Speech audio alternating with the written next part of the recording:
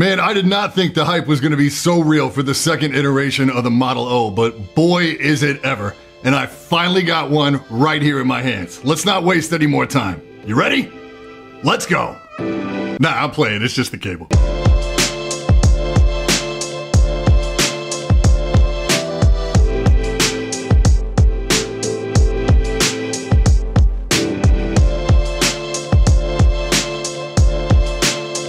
Today's video is brought to you by Capsmiths, purveyors of fine artisan keycaps that are 3D printed and hand painted right here in the US. Compatible with all MX style stems with some insanely detailed sculpted designs and even models of some of your favorite MX switches. No group buys or pre-sales, these are ready, in stock, and shipping within 2 to 3 days. And right now you can use code BadSeedTech to save 15% off your order. Click the link in the description to check them out at capsmiths.com. Yo, I'm Brian P. You're watching BadSeed Tech, and today we're taking a look at the Model O- gaming mouse from Glorious PC Gaming Race. For transparency, this was sent out by the folks over at Glorious, but as you should know by now, doesn't affect my review in any way. So the Model O-, if you haven't put it together yet, is a smaller version of the famed Model O. And that's it for this time. I'm Brian P. Thanks so much for watching. So retailing for $49.99 for matte and $59.99 for gloss, it's smaller and lighter. I don't know if the camera's gonna show the scale, but it definitely looks a lot smaller parked right next to the Model O. Glorious does have measurements posted on the site if you're curious, but I always do my own so they're consistent across all the mice I test. So we're looking at 120 millimeters long, 57 at the front flare, 62 at the rear, 55 at the grip with a height of 35 millimeters. So we got the same 4 flavors again in terms of colors and coatings. So we've got matte and gloss white and matte and gloss black as well. Weight here is reduced down to 58 grams for the matte and 59 grams for the glossy. They are astoundingly accurate on my scale. Packaging here is largely the same. Nice looking display box. Internal stuff has a bit of an upgrade here. New sticker in here. Who doesn't love a guy with a mighty beard, right? Right? Main triggers here are Omron, 20 mil rated, same comfort grooves. I have heard from some of you that you had some issues with the original Model O where your front triggers had a little too much side play going on. I didn't have that issue with any of the 4 copies that I received. It is worth noting too, the Glorious does not cherry pick the units that go out to reviewers. These units come directly to us from the factory overseas, still sealed in their original packaging, and they come out of the same batches that your orders will be filled from. So all that is to say, I don't have any issues like that on any of these copies either. Sure, there is some side play when you're actually attempting to move the triggers sideways, but it feels plenty stable under regular use. Light, fast, crispy clicks here, no pre-travel for me, and very minimal post-travel. Side buttons here, Huano switches, I do enjoy them. They got a nice crisp click to them. They have a little bit of side play, more so on the rear button than the front button. Great shape, great precision, regardless of which grip you're playing with. Scroll wheel here is very light tactile, large rubber textured bumps, 24 steps, Huano switch. In general, I love the scroll wheel here. The only thing of note is that the force to trigger was noticeably greater on my matte white copy than on my matte black copy.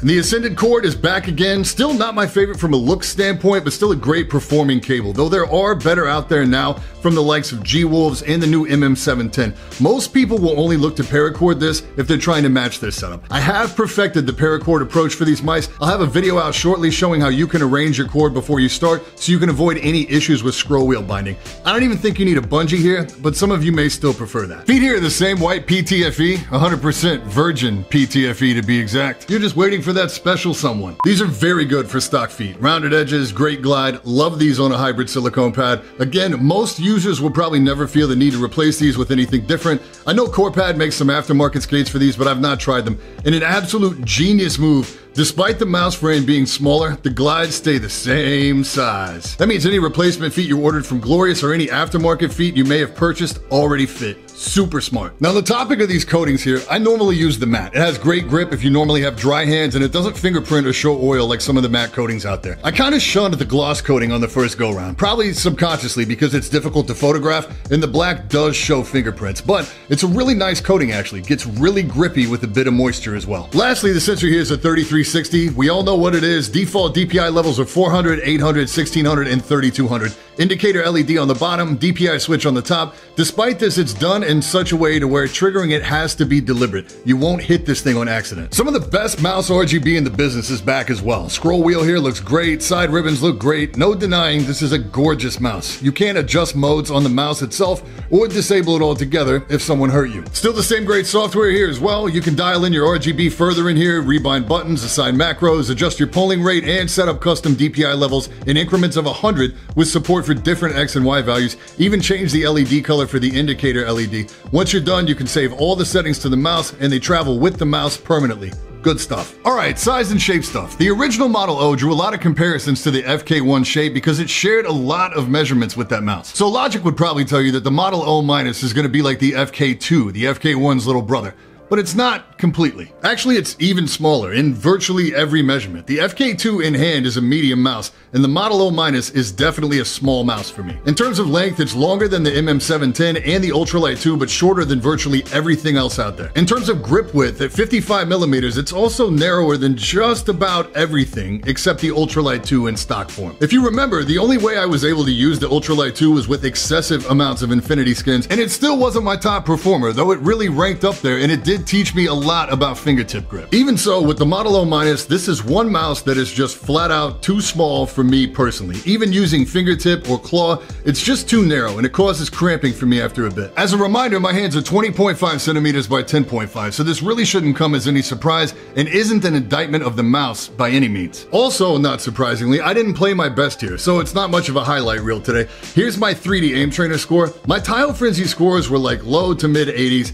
Pretty humbling. I just couldn't hit flow. I was constantly actively thinking about how I was holding the mouse or where my next target was, constantly missing flicks. So fellas or ladies with big hands, we're gonna have to call this one a pass. If you're trying to figure out if this is gonna be a good size for you, the closest I can compare it to in hand is the S2, but it's slightly narrower at the grip and it's not as tall. I do want to take a minute to shout out a viewer named Vaso. He got me hip to a dude named Aimer7. This guy wrote probably the best overall aim training to real game improvement guide probably the world has ever seen. And he holds some serious high scores in Kovacs. I'll link that guide and his Twitter down below. It's definitely worth your time to check that out. Closing out here, the Model O- is exactly what it's supposed to be. It's a smaller Model O for people that found the original Model O too big.